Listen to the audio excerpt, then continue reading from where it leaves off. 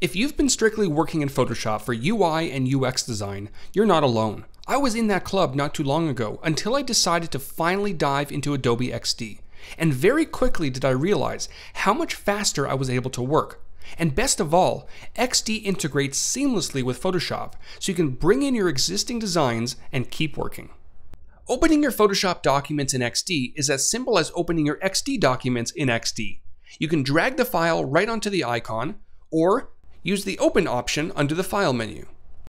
Once it's all loaded in, you'll notice that just about everything transferred over correctly. If your Photoshop file does contain advanced layer styles or certain filters, they may not appear at the moment, but support for many of these are coming in future releases.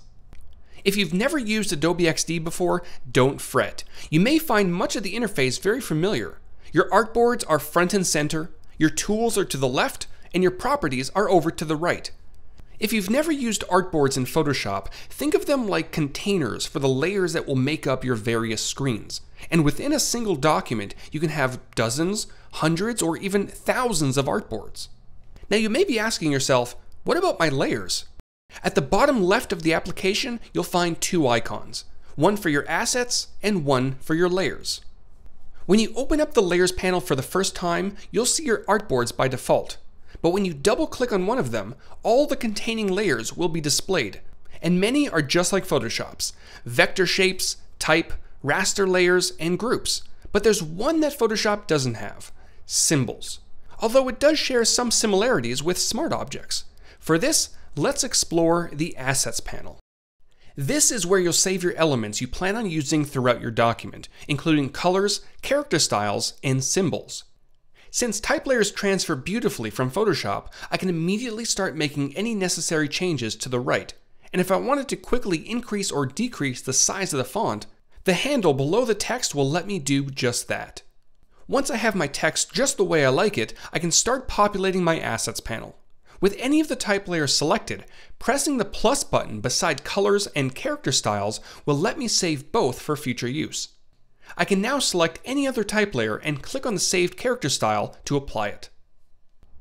But what about symbols? A symbol can be made up of a single layer or multiple layers. And just like a smart object in Photoshop, it will appear as one. Let's use the navbar as an example, since it'll likely be used across multiple artboards. Back in the Layers panel, I'm going to select all the elements that make up the navigation. And then I can either use the Command or Control K shortcut, or hop back into my Assets panel and press the plus button beside Symbols. You'll notice that a single symbol has been added containing all the elements that make up the navbar, which I'm able to rename by double-clicking on the existing name. This will help me not only identify my symbols, but with the search function available at the top, I'll be able to quickly find my assets once my panel becomes filled with colors, character styles, and other symbols. Let me repeat this process one more time for the shopping icon. With the layers selected, Command K will turn it into a symbol, allowing me to quickly add additional copies throughout my document. Now, how does a symbol differ from a group? For one, it gives you quick access to objects you frequently use. But best of all, Symbols allows you to keep all duplicates up to date. Let me quickly drag out another navbar onto this artboard. Now, imagine if you had a document that contained dozens of the same object that you wanted updated. Because they were placed as a symbol, I only have to update one. Double-clicking on a symbol will let me access its individual layers, and in this case, I want to change the background color. As I adjust the fill to the right, both navbars update at the same time. Another really neat benefit of symbols are their ability to swap. Let's say I wanted to change the design of this icon and all other icons like it. I actually have something back in Photoshop that I think would work perfectly. Whether it's a vector shape or a rasterized image, I'm able to right-click on the layer in the Layers panel, choose Copy SVG, and then paste it right into Adobe XD. I can then turn it into a reusable symbol just like we did a few moments ago.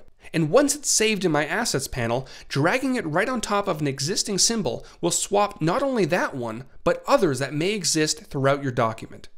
Assets can also be added to your projects using Creative Cloud libraries, which you can find under the File menu. This empty square looks like it could use a little bit of company, so once I locate the image I want to use, a simple drag and drop fills the shape, and if I need to adjust the scaling, I can double-click and make the necessary changes.